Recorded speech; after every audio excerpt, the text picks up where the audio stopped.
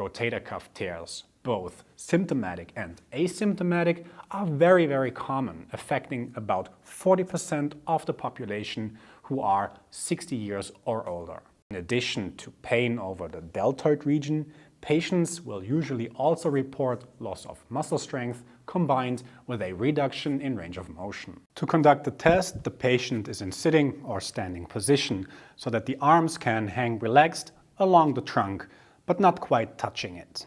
Then both elbows are flexed to 90 degrees, and then the examiner places the palms on the dorsum of the patient's hands.